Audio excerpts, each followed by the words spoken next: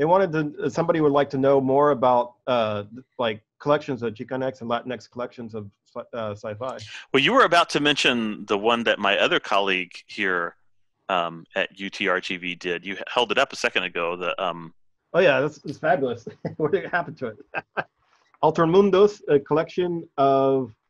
It winds up being a lot about Chicano, Chicanx sci-fi rather than Latino, but it's it is like I learned. I'm amazed about how many things that have been around. Like it's a good learning if you want to learn about a lot of Latinx sci-fi. It's pretty good, and it's really interesting as well. And there's some fictional. There's some stories in it and some illustrations that are speculative. I'm going to be in an anthology that's being put out by Zoraida Cordova. It's a YA Latinx science fiction collection, but that's going to be pretty awesome. I can't think of the name of it, but Zoraida Cordova is the editor. She's a great writer. YA, frankly, YA middle grade is where some of the most badass stuff is happening right now in science fiction and fantasy from the Latinx perspective. Such really, really great writing going on. And I just hope to see an explosion like that for adult sci-fi and fantasy as well. But I mean, it's a lot of it's getting published. A lot of it's selling really, really well. Carlos Hernandez, who is in one of the Latinx Rising anthology, his series, Sal and Gabby Wreck the Universe, and the sequel, Fix the Universe, or whatever. Those are really great sci-fi. That upcoming anthology is called Speculative Fiction for Dreamers, a Latinx Anthology. I see it here. That's the follow-up to Latinx. That's the follow-up, and then the YA is something different. Yeah. I can't remember. Oh, okay. So I thought the Dreamers one was for YA. I think maybe originally, but now I think this one, they got a different name. Let me get this formally started again. This webinar is being hosted by Somos, Escrito magazine. And welcome and are honored and privileged to have such well-known and all of us are aspiring writers. I think we never stop being aspiring to be. We aspire to something. But yeah, always aspiring to something. And we touched on a number of themes in the previous webinar. So where does somebody want to start off, picking up on some of the points we raised there or some new area? Armando, so we kind of left with a lot of questions as we from the last place, and there's some people have been writing questions in the chat. Why don't we try to work through some of those? Okay. Yeah. And also we might remember some of the ones we read before, who knows? Because there were some good questions in there. Yeah. Wait, I have to say hello to Eileen Gunn. Yeah, me too. Hi. She published one of my stories with Rudy Rucker many years ago. Hi, Eileen. So this next question here from Christian. I was wondering to what extent Chicano sci-fi writers are in the works by fellow Chicanos or Mexican Americans that is written in Spanglish or bilingual. Spanish or bilingual. What is your experience of been using or avoiding Spanish? So what Spanish works are out there? Like Spanish language, I mean, there's just so much really great Mexican speculative fiction. I just finished translating Jose Luis Zárate what do we call it in English? The Road of Salt and Ice, or ice, the Road of Ice and Salt, from La Ruta del Hielo y la Sal, which is this great horror novella, and I've translated some of the work by Alberto Chimal and other Mexican writers from Spanish and English.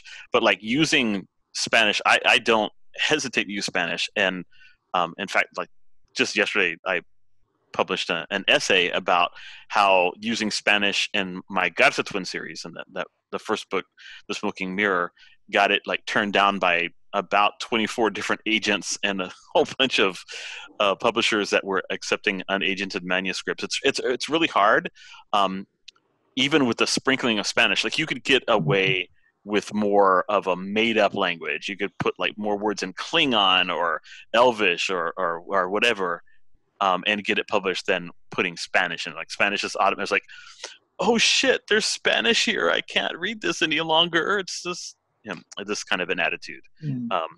But yeah, no, I think it's definitely something that I do not avoid. Of course I'm bilingual, and was raised bilingual, so it's like very natural for me. That's not the case for every Latinx author. There are plenty of Chicanx, Latinx authors who don't speak very much Spanish, and that's perfectly fine as well. And there should be no expectation, oh, you're a Chicanx writer, so there's going to be Spanish in your work, right? Well, maybe not. Maybe there'll be a shit ton. Maybe there'll be none. You can't really say. They can tell you've gone too far, and or they can't understand it. So you got to watch out. I started out like a lot of people doing italics decades ago, and sometimes doing the italics in Spanish, comma, the word in English, defining it, right? And after Junot Diaz came out with Dominican Spanish, where he didn't give a shit whether the Chicanos understood what his Spanish was, I said, and he becomes world famous, I say, screw it. Yeah. I'm putting the Spanish in there. No italics. Maybe I'll help some people a little bit with some context, but otherwise, nah, doesn't matter anymore. Well, I once saw the word taco in italics. After that, I said I stopped using it. Now that's sad. That's really sad. I'm sorry, go ahead, Kathleen. That was a big breakthrough for Chronicle books when I insisted that they not italicize the Spanish in my novels. And, they had to have a big confab about it. And then they said, oh, okay, we'll do that. So I'm doing this chapter book series for HarperCollins.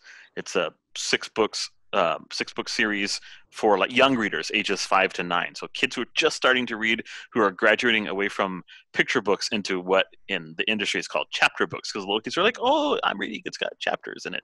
And it's got lots of illustrations. And the series is called 13th Street, pitched as like a Latinx Stranger Things for kids ages 5 to 9. And one of the things, because the books are for for young readers or kids who are like struggling with reading or whatever, I told them, I need to have Spanish because the main characters are Mexican American, they're cousins, they're going to use Spanish with each other. And we carefully took a look at like how I wanted to use Spanish, and they were super accommodating. They were like, yes, that's fine, let's use Spanish in it. And I was frankly surprised. I thought, I've gotten so much pushback over the years from the use of Spanish for them to be willing to, for kids who are just beginning to read, to insert Spanish words here and there, was really refreshing. Now they're still italicized, but I don't provide any context or whatever. It's just boom, the word.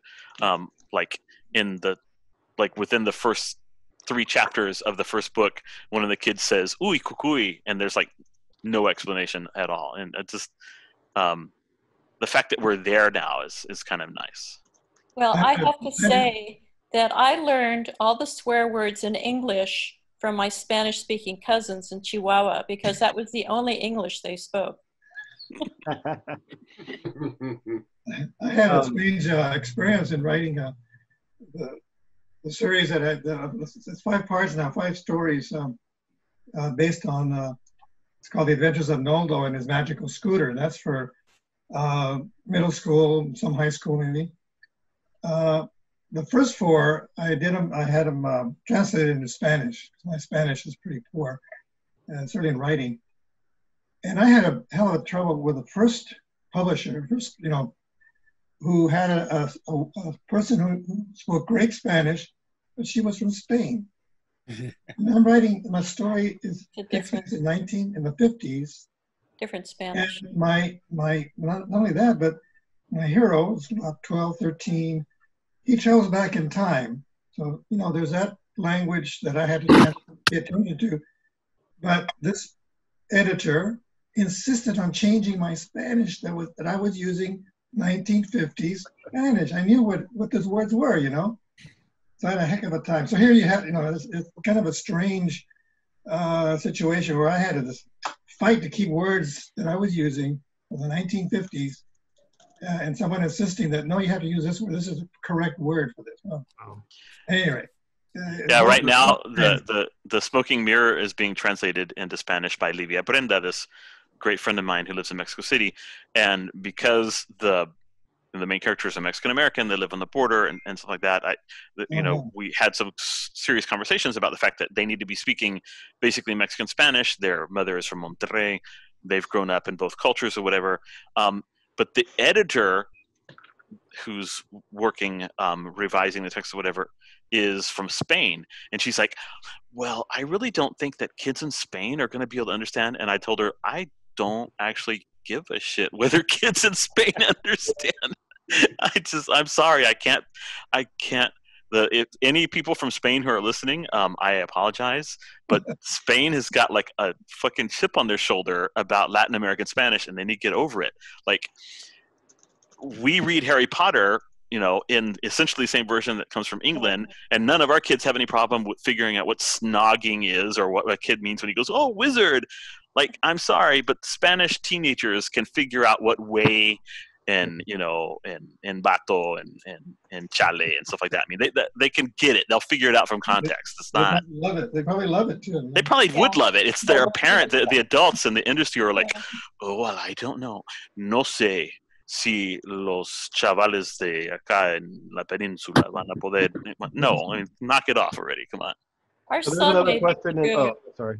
Our son made it through Hitchhiker's Guide to the Galaxy and all the sequels, and you know, there was no explanation needed. It's British English, so I think that people could figure out those, and children can figure out the differences in dialect.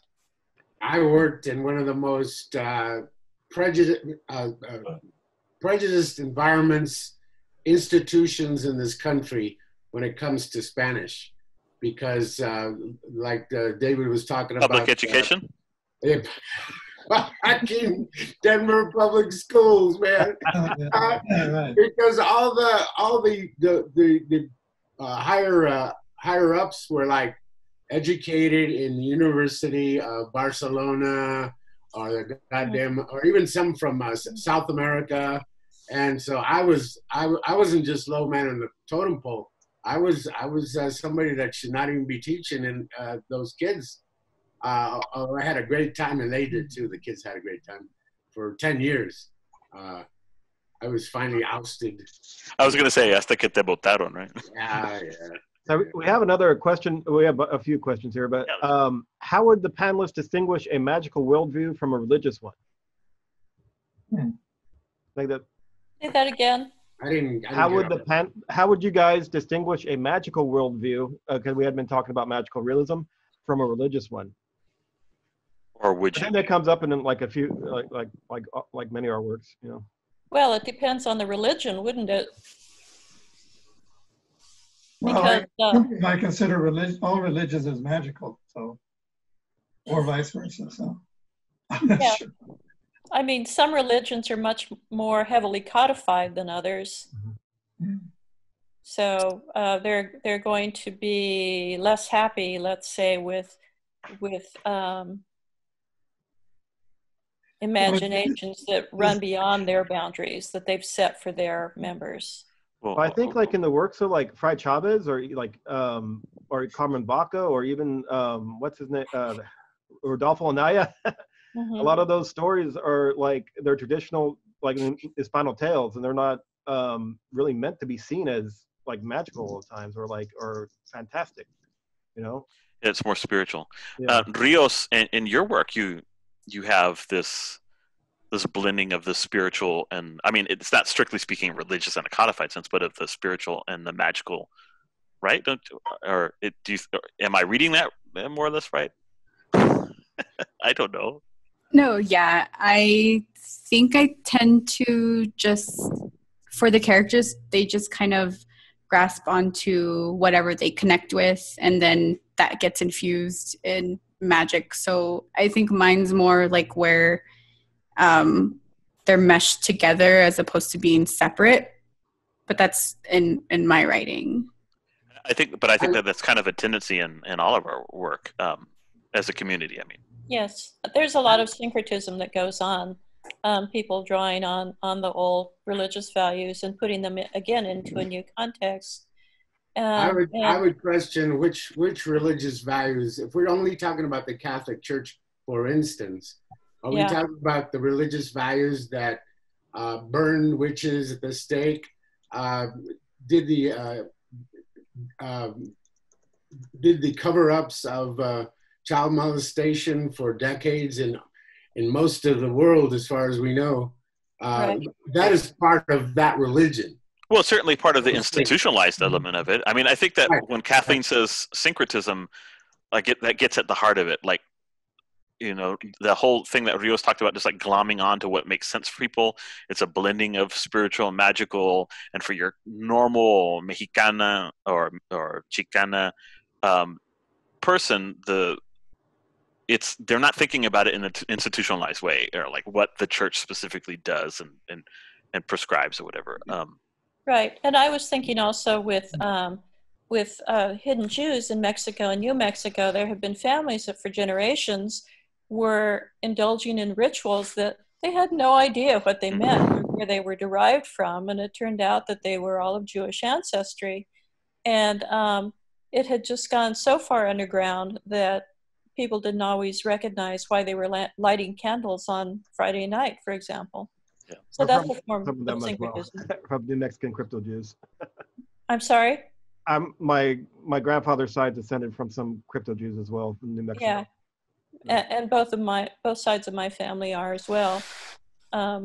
We recently hired someone to have the genealogy done, and it was, you know, I just love it when people bring me stories, when family members brought me the stories. I never cared that much about, you know, the factual part of it, the genealogy or the DNA or anything, but it turns out that there's quite a lot of information that can be verified now. Another question. Tejas appears to be generating a lion's share of Chicanx science fiction literary production. Why is Tejas such a hot spot for this kind of writing over other Latinx regions in the U.S.? Porque somos más chingones.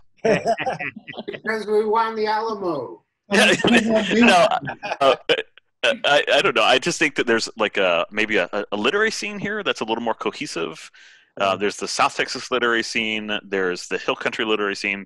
Houston's got a literary scene, and there's a lot of like small presses that publish stuff. And there's, I think, just a milieu in which you're with other Mexican American authors rather than like in some of the larger coastal metropolises where you have to kind of fit into like a cosmopolitan identity rather than more like specific regional identity. A lot of our work is rooted in geography here in Texas. Yes, you're telling stories to each other, and you're telling stories to people who have the context. They know exactly what you're talking about. And those of us whose families settled in other parts, I grew up in San Bernardino, California, and it was only in our family, which was a big family. My mother's brothers and sisters lived in East LA, but we would just tell these stories to each other.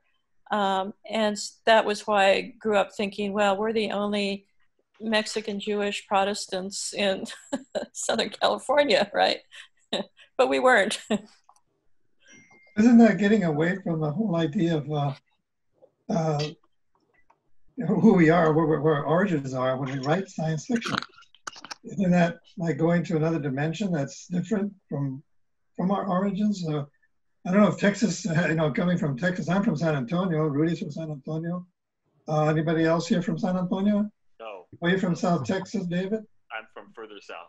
Further Yeah, south? I'm from actual South Texas, not from San Antonio. LA. Apple. I didn't mean to include you. No, I'm just kidding. It's the rivalry. I know you're from South Texas. I always tell people there are 4 hours of Texas below San Antonio. So Right. just so you know. And Rios, are you from California or from El Paso? I can't remember. I was born in California, but I grew up in El Paso, which is where I am right now. Yes. Mhm. So yes, like we're the lion's share of this panel. We're just Well, white side I from North grew Carolina. up. I was born in California, but we spent every summer in Chihuahua, Mexico. So that was my whole world. Those two places, San Bernardino and Chihuahua, until I went away to college. South Texas is essentially like an annex of Chihuahua and Yeah. Tamaulipas, so it's Yeah, we're probably related. yeah, undoubtedly. We're all related. Tons of crypto Jews down here. Same Yeah. kind of thing that you were talking about. Like, why do we sweep the way we sweep? Why do we do these things we do? Why do we eat the foods we eat? Yeah, it's interesting. Right.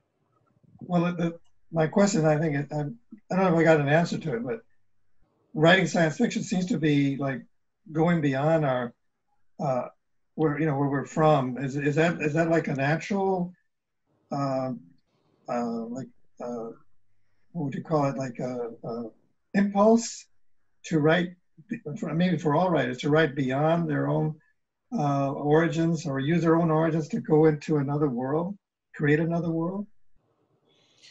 Is that what we mean by creating our own spaces? Yeah, well, I mean, I just don't want to create another world that is disconnected from the place I live now. You know what I'm saying? I want the other world that I create to have some continuity with the world I'm living in. Maybe distant, but I can imagine, like on Mars, like a suburb of some Martian dome city that's full of Tejanos from South Texas. I just I want there to be and that's why futurism is such a good term, because it's projecting who we are now into the future without uprooting us from our sense of place and how that ties into our identity. Well, it's interesting that every generation of Latinx people creates their own identity. Actually, you look back every Chicanos from the 50s are different from the 60s and the 70s and all that. That's true. And the ones right now. So these weird variations. Also, when you put them in a different place, they get different. Also, all of a sudden, we're getting Chicanos in communities in the Midwest and Alaska, various places, and these places create different things. I kind of find that interesting. So somebody's created a new Latinx identity, and I'm kind of always interested in seeing how that goes. That makes sense. I think you can't help but react to the geography of the place where you live, and also the cultures around you. So I live in the Northwest and have for over 30 years. And we're surrounded by people who have a very different orientation, very different cultures than we are.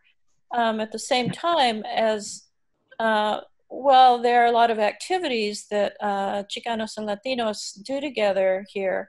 It's been really hard, I have to say, to maintain a literary community. We do have a group called Los Norteños, and in the late 80s and the early 90s, we were very active, but now it's gotten harder again to get people together. So, for example, where David lives, that's not going to be a problem because there are so many people there. And I assume at least some of them want to be writers. I would like to suggest to raise the idea of having these kinds of meetings, virtual meetings. I don't know, maybe once a month, every couple of months. We would be glad to host them. Sure, that would be amazing. Yeah, we get to know each other more and bring in more people, actually, more writers. Yeah, we probably all need to talk more. Yeah, really. There's strength in numbers, right? Yeah. There are. Let's bring in Sylvia Moreno Garcia. Where is she? Oh, you want to bring her in for the meetings? Yeah. Oh. Yeah. Writer, yeah. I was like, what? And I'm looking at the chat. Like, I'm looking for her around the edges. Acá afuera. Well, were there any other questions that people had for us? Let's see here. I ignored everyone who chatted in the last section, but now I'm seeing. We missed out on the last section questions. I was literally copying them when it ended. Oh, okay.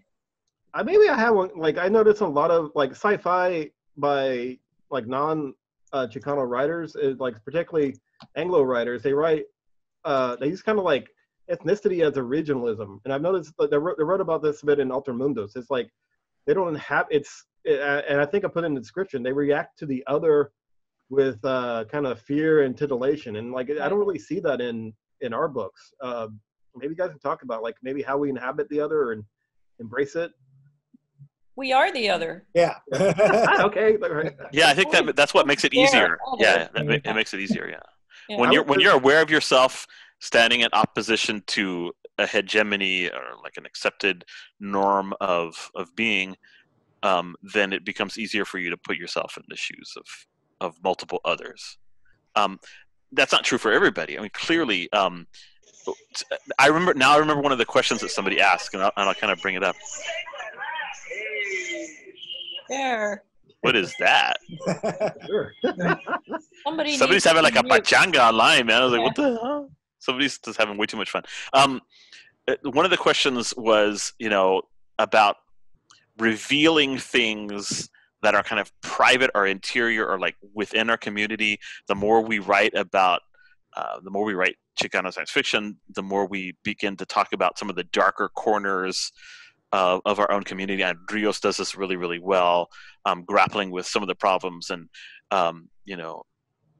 the question was like, how do you feel about that? Because the person who was asking the question said, sometimes I feel guilty about the fact that I'm airing dirty laundry.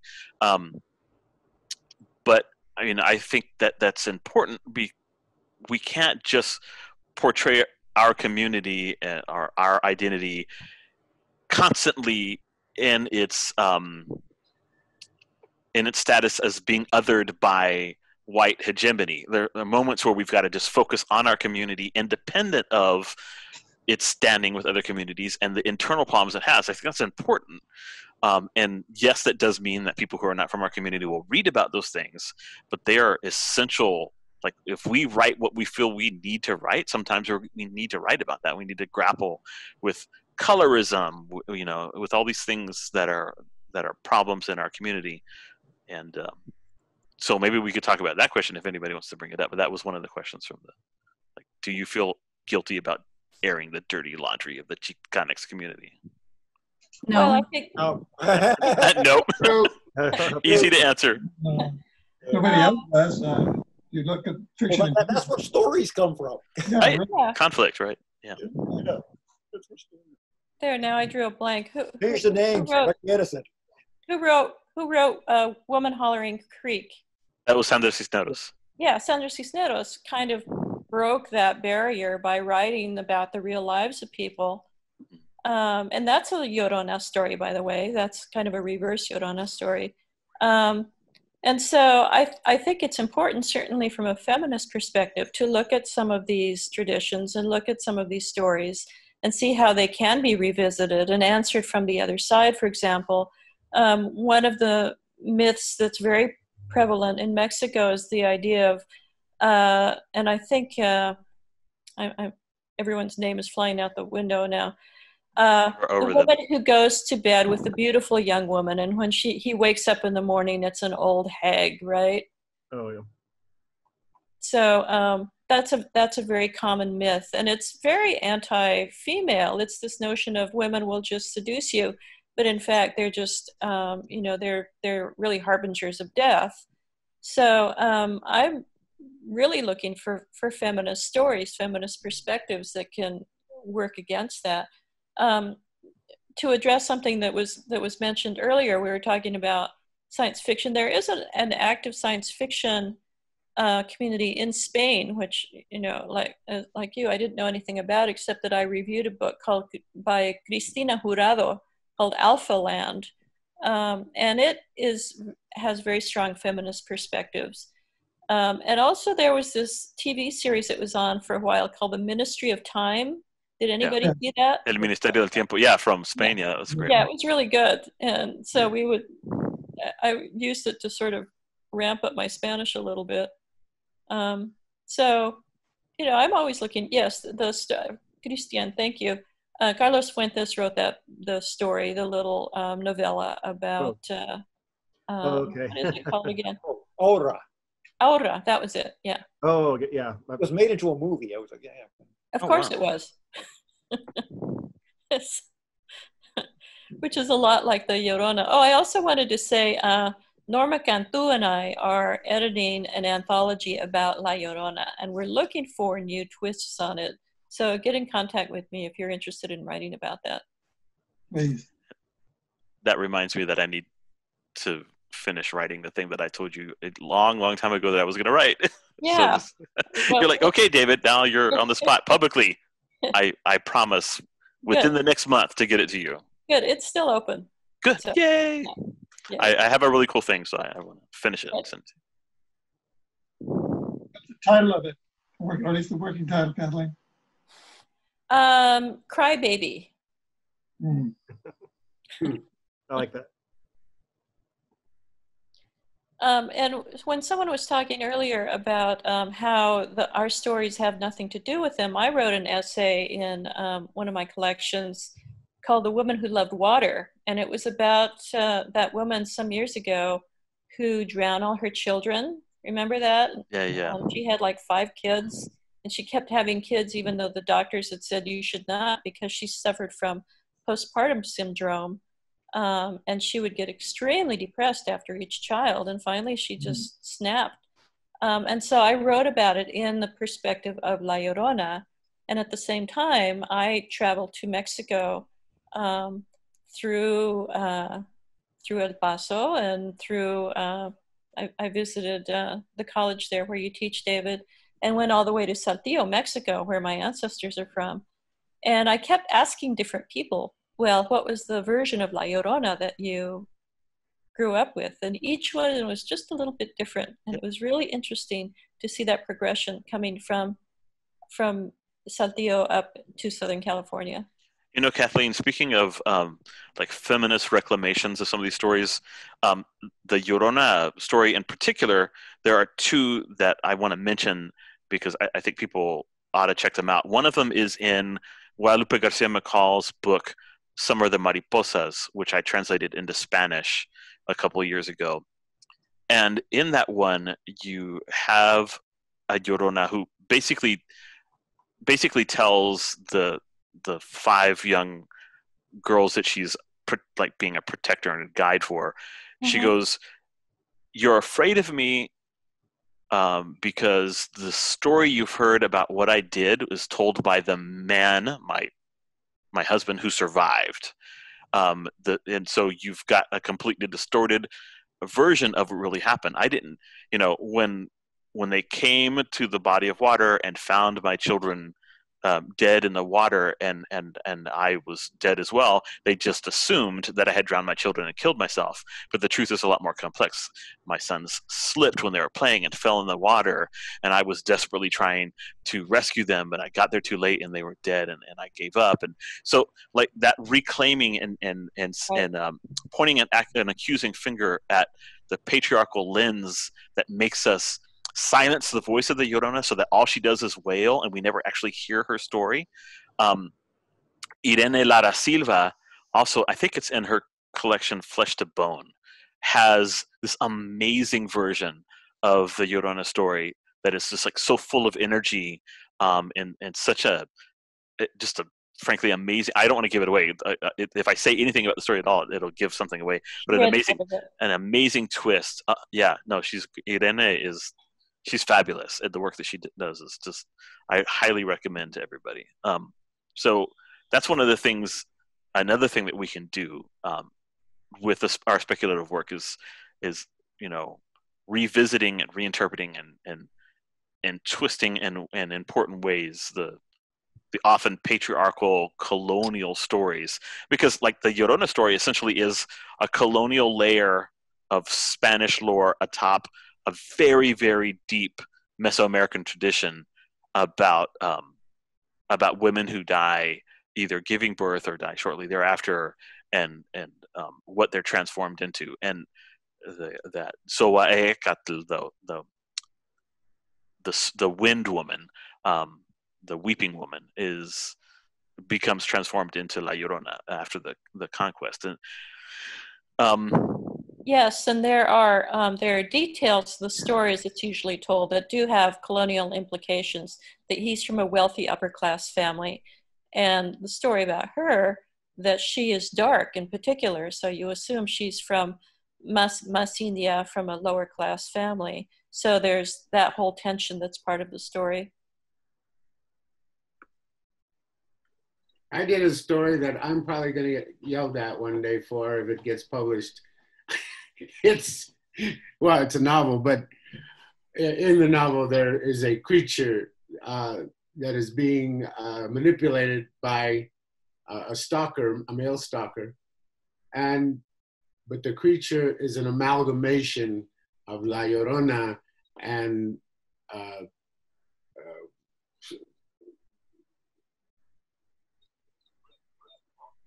the Cortez's translator. Malinche. Oh, Malinche. La Malinche. Malinche. Or, yeah. So they are. If you talk about conflicted memories and conscience and whatever of either one of those people, but then they're combined into one. Well, I mean, I've got a reinterpretation. I'm fascinated to see that. Just a quick spoiler. In Summer of the Mariposas, it turns out that La Llorona is Malintzin. So I recommend like taking a look at Guadalupe's. Like, it's definitely very different from the obviously darker turn that you've got in your book, but the way she handles that is really interesting. The way she handles La Llorona actually being Doña Marina Malintzin is really fascinating. Uh-oh. Well, try it on us, Rudy. I should mention to everyone here that Somos escrito magazine has also started a publishing arm. It's called Somos escrito Literary Foundation Press. We've published 2 books already this year and looking for more manuscripts. Oh, good. I'll send you something. Okay. And check out, I can put a link in the chat there. What I hear in conversation is that what people call sci-fi in our community is pretty broad. It's not limited by science, hard science, let alone bug-eyed monsters, the old BEM stories that come, from the 30s and 40s.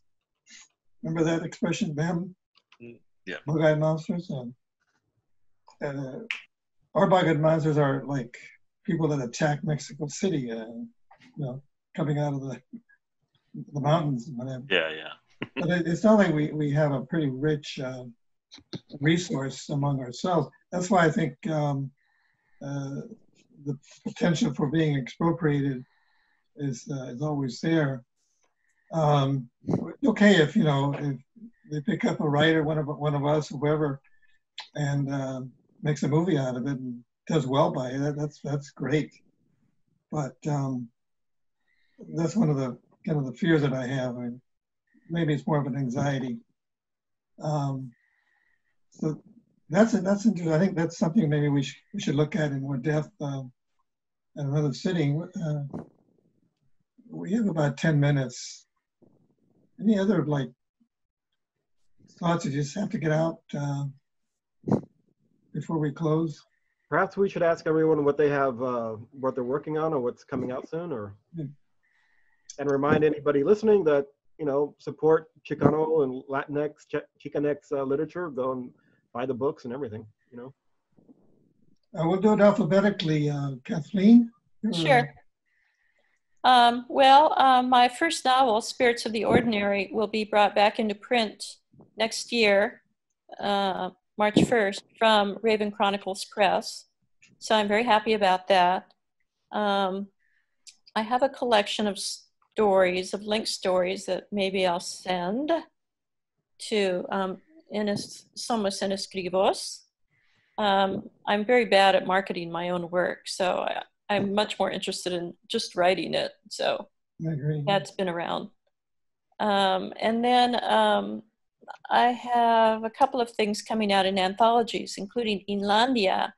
And, I was thinking earlier when David was talking about how there is a community of writers in South Texas, Inlandia, which is published in Southern California, has been slowly building that sort of thing. It's not just Chicanx, but an identity of inland California, which has not really occurred before. We've just been treated like a big parking lot. So that's an interesting development. David? So coming up in terms of publications is the launch of the series I was telling you about, 13th Street. For younger readers, I've got the first volume in the Clockwork Curandera trilogy that's coming out as a graphic novel series illustrated by Raul Gonzalez, Raul III. The first volume is coming out this winter. It's called, the first volume is The Witch Owl Parliament. And that's the one that's set in an alternate 1865 where northern Mexico and South Texas are a single nation called the Republic of Santander, and their Mesoamerican magic and steampunk technology coexist. I also have another graphic novel coming out that's a retelling of an adaptation of a Mayan sacred story, the Dwarf King of Uxmal. The adaptation is called the Rise of the Halfling King, and it's also the first in a new series of graphic novels that I'm doing that are adaptations of stories from Feathered Serpent, Dark Heart of Sky, my collection of myths. And then I have my first picture book coming in next year. I'm working on two YA novels. One of them is like a green punk novel called Tonantzin, which is set a couple of hundred years in the future, and it's about this little enclave. The world has been kind of divided up among these corporations that exist now instead of nations, and they rule the world. And there are just a couple of enclaves here and there of self-governed people, and one of these enclaves is up in the mountains of Mexico. It's a group of like Zapotec people, and they have been working for a couple of generations to create a goddess, to create Tonantzin, the goddess, a partial, like a human girl that's raised up, connected to the nets of the entire planet, poised when she's to become basically a goddess and save the world from the greed and disregard for climate, so forth, that's going on. So that one is. Otherwise, you're not busy at all.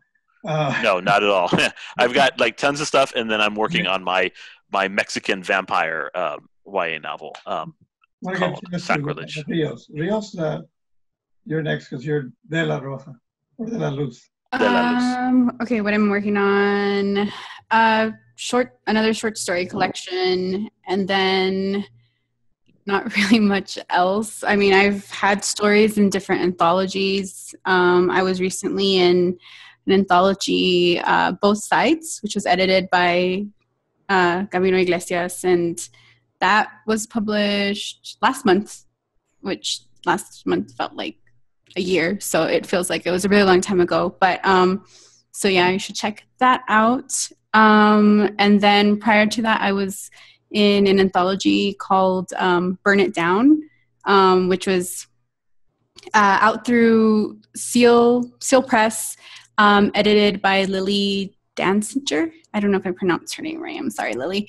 And that one has to do with women's anger. And I actually wrote a little essay dealing with, I guess, certain aspects of a traumatic childhood, and I interwove stories of La Llorona and different ghost stories that I heard when I was younger.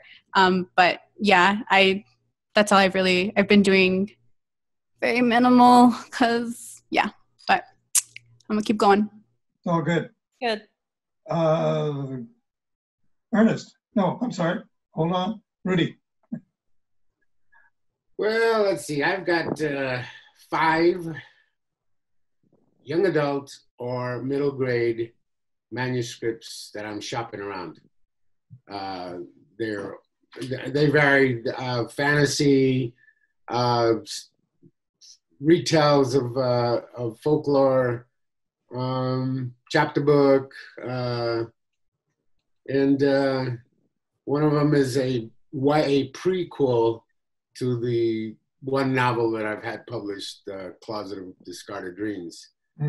So I just took the same characters but put them into a teenage setting, and how they originally got into the closet, and it's a different story.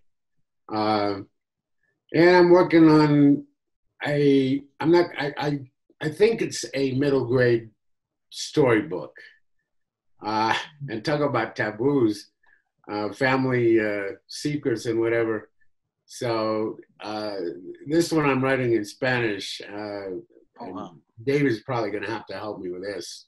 But no, I don't know why I wrote it in Spanish, but it's almost in final form. And it's called Mi papi me quiere tanto que me pega. And so it's this kid who tells you about different days in his life when he gets the belt, and he tells you about the belt and about the parts of the belt, and he basically goes into his imagination to justify or to escape the consequences. And And Rudy's stuff is really good, guys. I've read some of those middle grade and YA things that he's got laying around, and I encourage anybody who's listening and looking for stuff like this to snatch some of it up. I know that Armando already is. I have one unpublished short story I'm going to send Armando. Okay. Sci-fi, Time Machine. All right. Ernest.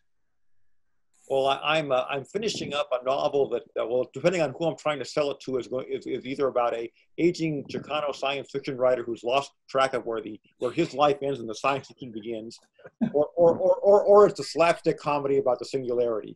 I'm also going to have I have stories both in Latinx Rising, the Paco Cohen origin story, where we explained how he got from Texas to Mars, but also in the Speculative Fiction for Dreamers anthology, I'm going to have a story called Those Rumors of Cannibalism and Human Sacrifice Have Been Greatly Exaggerated, which is kind of inspired by the last few years of traveling around New Mexico.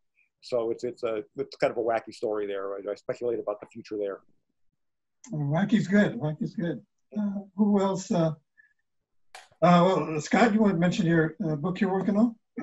Oh, well, I actually have a piece coming in a magical realism anthology. That is hilarious. And I have some flash fiction that's going to also be in that Latinx speculative fiction for dreamers. And I also have a book that I've been trying to get published. It's been an albatross around my damn neck for many years, but it's done. It's called The Ramona Diary of SRD. It's part memoir, part traveling around the myths of Spanish California, or should I say so-called Spanish California? Yeah. Because I'm also like native Californian, and so I'm trying to get that out, and also a story collection. So we'll see. Called Mexipocalyptic Tales. Right. Because I call the upcoming Mexican American majority the Mexpocalypse, because I recall when I first heard about it in the year 2000 that it was portrayed in the media like the worst thing ever, like it's going to be the end of everything, and the Mexpocalypse is looming. So I kind of call it the Mexpocalypse. Okay. Well, I guess I'm the only one here that doesn't have anything in the works as such. Got a lot of ideas, but mostly been concentrating on getting some books out on the publishing arm of Somos, escrito. We published, the first book we published came out in late January. It's called Insurgent Aztlan. It's all about Chicano liberation theory, Oh, there we go. so to speak. And the second one was, We'll have the second one. the second one is called Theorizing Cesar Chavez, which is a book written by a friend of mine who looks at STEM studies, STEM, science, technology, engineering, and math, through the eyes of a Cesar Chavez who, had he lived, would have become a scientist of some kind.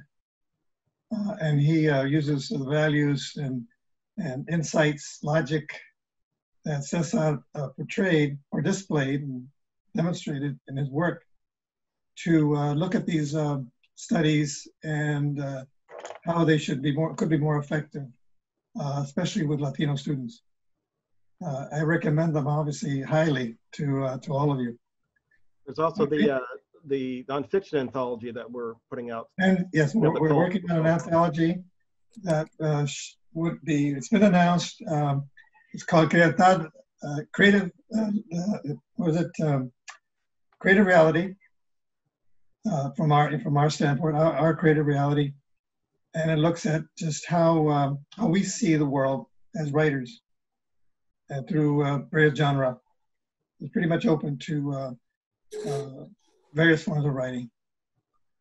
So if you're interested, we can send those more information, more detail to all of you, okay? Great. Yeah. Include us on anything like that. Right. We just sent out submissions recently, yes. I forgot to say I'm working on another novel. I have about 100 pages, so at this rate, I have 2 more years to go. Wonderful. Well, without further ado, then I appreciate your staying with us and spending another hour with us. And we're going to be making this discussion available through our website, somos-escrito.com, and on all those other social media. So stay tuned. We'll send you the contacts. Well, hello. What is that? I got my Sí, un tecolote. Oh no! Oh no! What is this? We're start playing with toys. That's toys, yeah. Yeah, this is where we bring out the sock puppets. Yeah. Well, this is like a really cool, like it's a cool alebrije from Oaxaca. That's nice. Yeah. I had a oh yeah, I like that. Wow. Wow. I lost my thing. Oh dang. Yeah. All I have is my cat. Yeah, passing back and forth behind you is really cute. Yeah. Total control. My totem. Well, thank you so much. You're welcome, guys. Thanks, everyone. It's great chatting with all of you. Bye. Nice meeting you, Rios and Scott and nice meeting you. everyone. Bye. Take care. Thank you. Thanks to everyone. Very nice to meet you. Thank you for all the people that joined us. Bye-bye. Buenas. Buenas tardes.